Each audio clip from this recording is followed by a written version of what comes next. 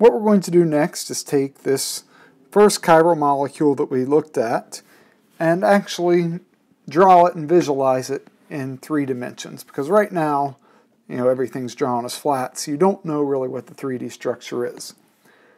When you're drawing a chiral center in 3D, you always want 2 bonds in the plane, and you draw those as just straight lines. So, you know, here could be 2 bonds in the plane. You want 1 bond out, which will be a wedge.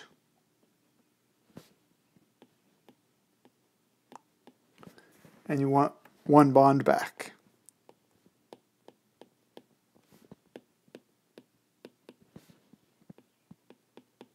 Which we draw as a dash. And when drawing this, a really important note to take here.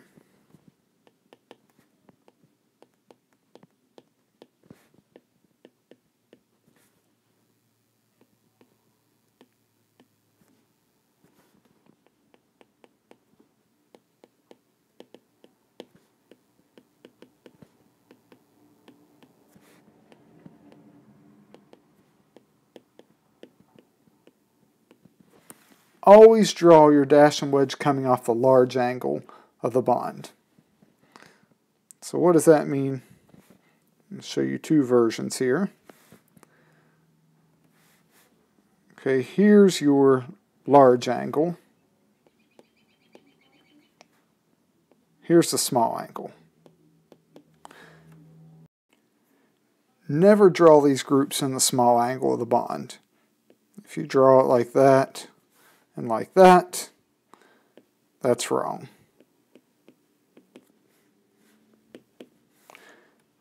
What's correct is to take them and draw them from the large angle of the bond. It doesn't really matter which side you put which on, though.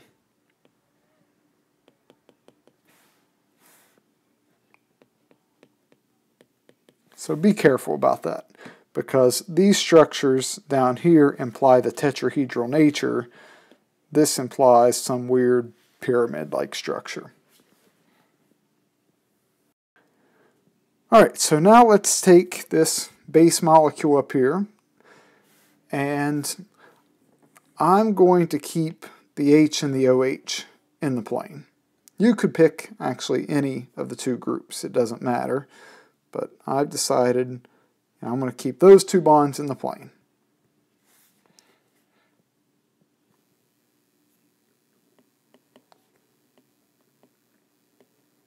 So we'll draw that. And then I need a dash and a wedge group. So maybe I'll put the bromine on the wedge and the chlorine on the dash. Notice, even though I've drawn this kind of rotated around a bit, the dash and the wedge groups are still coming off the large angle of this bond. Okay, but it would also be perfectly valid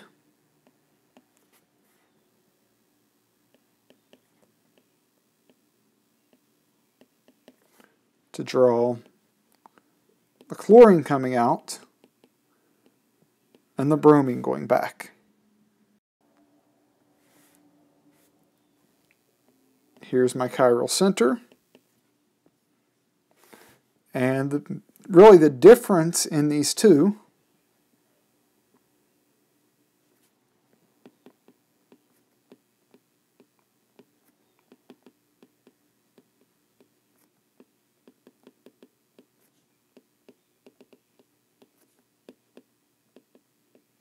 is just that the 2 groups are inverted at the chiral center.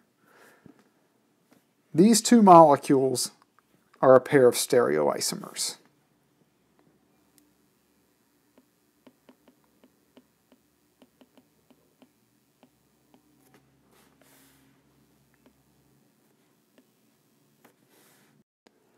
And next we're even going to learn more specifically what these 2 stereoisomers are called. They're actually called enantiomers. we can use a simple calculation to figure out the maximum number of stereoisomers that you could potentially have. The calculation for the maximum number of stereoisomers is you take 2 to the power of n, where n is the number of chiral centers, and later on we'll even learn that n can equal the number of stereocenters. So for this particular molecule, there's 1 chiral center, so we do 2 to the first equals 2 stereoisomers. So as you gain in the number of chiral centers, the number of stereoisomers increases exponentially. As you progress learning stereochemistry, I want you to get comfortable working with molecular models. So here I have the 2 stereoisomers from the previous slide drawn in, and then I have molecular models of each of these built. And what I want you to see is, we have a white sphere, that's the hydrogen. So we have the hydrogen in each one. And then we have the OH group, that's the red sphere. So there's our OH group. These bonds represent the plane. And then the blue sphere is representing the bromine. And on this first model, the bromine's coming out towards us, and the chlorine, which is green, is pointed away from you. So think of this as the plane of the page, and then going behind is the chlorine, coming out is the bromine. So there's the chlorine. On the other stereoisomer, we have the H and the OH in the same relative orientations, but the green chlorine is now coming out, the blue bromine is going back. So what's the difference in these 2 molecules? Well, one, we know that the 2 groups, the OH, or the bromine and the chlorine, those are inverted. Okay, but in terms of defining the relationship between these 2, the first thing we're going to say is that they're non-superimposable.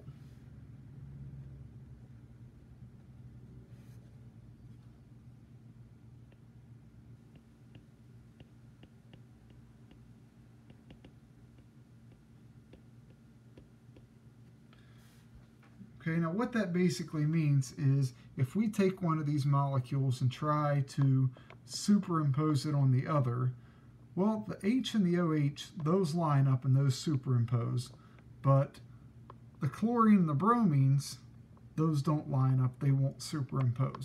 No matter what you try, you can never get these molecules to perfectly superimpose on one another. Another way to almost think about non-superimposable is just non-identical.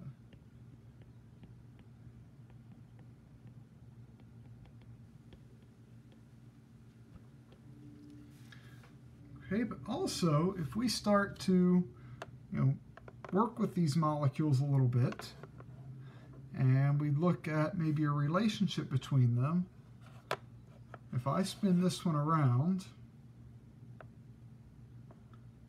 these 2 molecules are perfect mirror images of one another. So if you had a mirror right here between them, they're reflecting one another. There's a mirror plane right here. So these are mirror images of one another.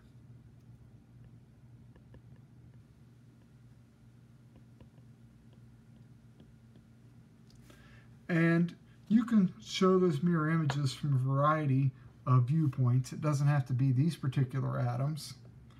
I could flip these around and show the mirror image here. Or